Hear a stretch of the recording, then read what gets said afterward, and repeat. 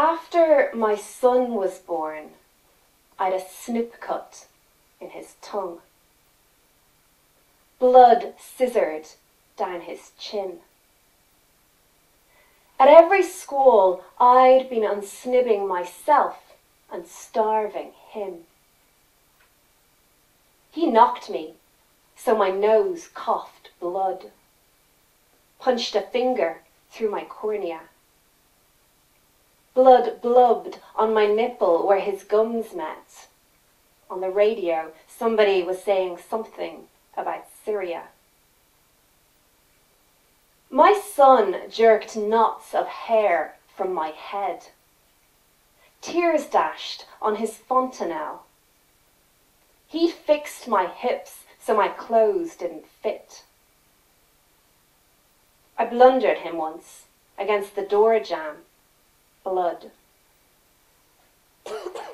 I bit his father when we were younger, drinking harder, made blood come then. Twice I tried to leave him screaming 20 minutes at a time, but couldn't keep stum. One breakfast, I broke the mug that insisted, "Don't mess with Texas." Smashed it. And all the time, I smiled so much, my teeth dried. He made everything heavy. Like they say the bomb did for a while.